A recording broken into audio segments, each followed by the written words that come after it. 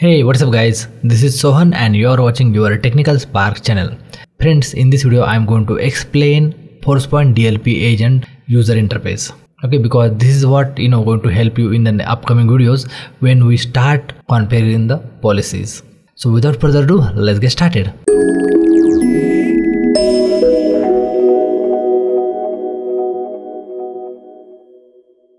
Hey, welcome back guys. Now as you could see on your taskbar there is an icon green color, that is Forcepoint agent, and when you initially move over your mouse to that particular icon, it will show you that particular agent name and the status. So it's also to be always enabled, and there is a small circular tick mark, so it has to be there, and for any reason there is something wrong with your agent, it will show the cross mark. So keep that things in mind when you right click. Okay, so with the first option you can open your Forcepoint DLP Endpoint Console. Okay, and here it explains the connections. The current logged in user and the connection status should be connected, which means right now this particular agent is able to communicate with this FSM server or DLP server, endpoint server. It's completely depends on how exactly you have configured for your environment, whether it's a single tier, multi-tier architecture. So based on that, it will show that appropriate IP address or host name.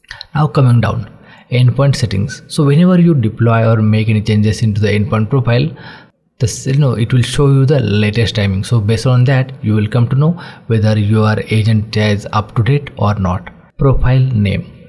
So profile also I have shown you earlier. So this is the profile which get updated here. If you want, you can create multiple profiles based on your requirement, and status should be enabled. Discovery. Okay, so discovery is something we are going to create one dedicated video. Okay, and in that I'll show you that how exactly the discovery feature works. Now coming to the update. Okay, so in update section, basically whenever you are suspecting there is some changes are made on our managed application server and you want your agent to receive those changes immediately, then you can always use the update button. Okay, so that agent will get updated immediately. Log viewer. So in this particular screen, it will give the high level information about what exactly your agent is doing. So we have recently installed our Forcepoint Security Manager, then it has received the profile. Okay, so it will show all the information, and similar way you can go to the content logs. So how exactly the configured policies are behaving in your environment, those details will be seen here based on the violations. Container file. So as you all know that whatever the files are violating the policies, those will be contained here in this particular location. Close. And the last one is disable. For any reason you are suspecting there is some issue on the user machine and you wanted to bypass your DLP for a certain period of time, then you can do it using this bypass option. So how you can do that? Just your user needs to share this information with your Forcepoint administrator. So in our case that is 18HQH.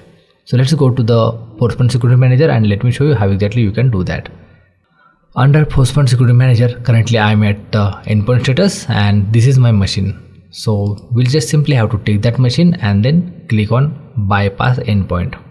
Enter the code here, which is 18HQH, and for how long you would like to bypass this. Okay, so let's say 5 minutes and click on generate code.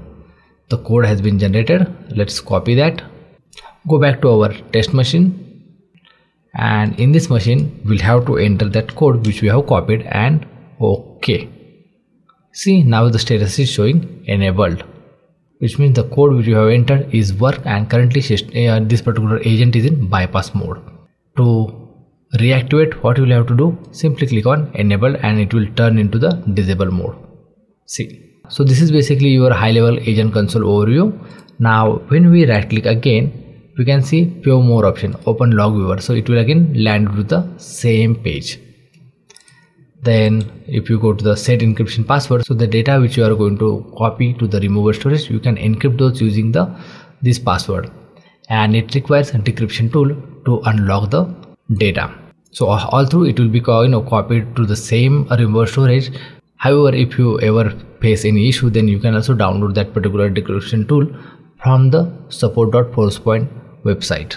Now there is a last very important option. If you ever face any issue with the Forcepoint agent, then what you can do, you can open Forcepoint Endpoint Diagnostic tool from the taskbar itself. Okay, and in this particular tool you can run the diagnostic, okay, as well as collect the client endpoint information just by clicking on this option. See its progress and done. So it has captured our system information and the size is 3.28 MB. And for diagnosis, you can always use this particular option. Now let me close this and delete this information as well, because we don't need this right now. And now friends, I believe that all the options which is available into the Forcepoint DLP Agent Console are clear to all you guys. If you still have any question, queries, then please feel free to let me know. And guys, if you want to check which version is installed, then you can simply click on this I button and it will show you the version, that is 24.04 build 5677, and the policy engine version is 10.2.0 So that's how so that is the information which is available on the Forcepoint DLP Endpoint Agent user interface. If you still have any question, query, doubt, then feel free to let me know in the comment box below.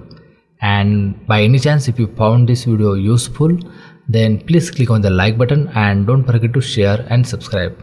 Click on the bell icon so that as and when I'll upload new video, you will be getting notification. So that's it in this video.